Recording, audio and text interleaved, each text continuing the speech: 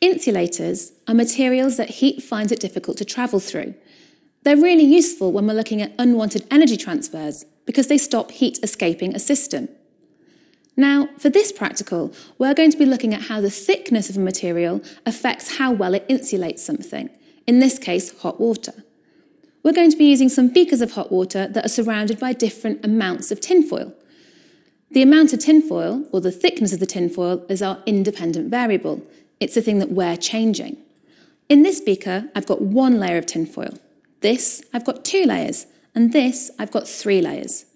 Everything else about the practical needs to be kept the same, because everything else is a control variable. For example, each of these beakers is the same type of beaker. It's the same size, and I'll fill it with the same amount of hot water. I'll leave them all for the same amount of time, and afterwards I'll measure the change in temperature of the water. The change in temperature is our dependent variable. It's the thing that will change because we've changed our independent variable. So, all I need to do now is fill up my beakers with water. I'm filling them each to 200 millilitres, which I can see on the inside of the beaker, but you can't because it's covered by the tinfoil.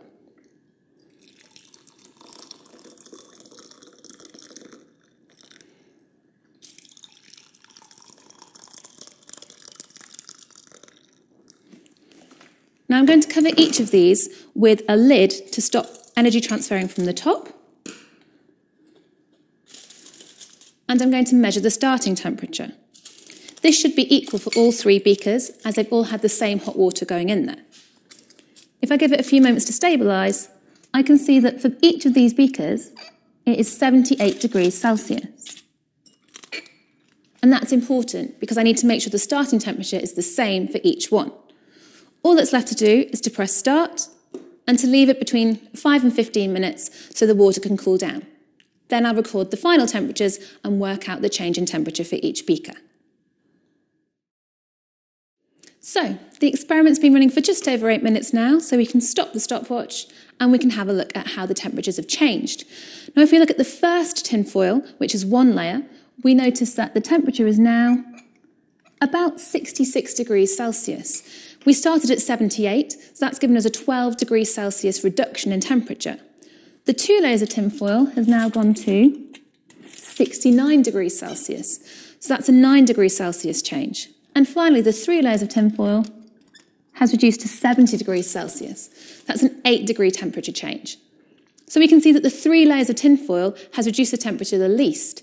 That means that the thicker your material, the better it is as an insulator.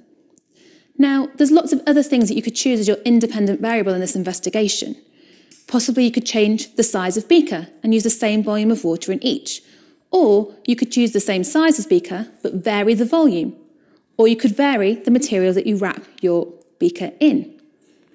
As long as you keep everything else the same in your experiment and you control those other variables, you should still have valid results.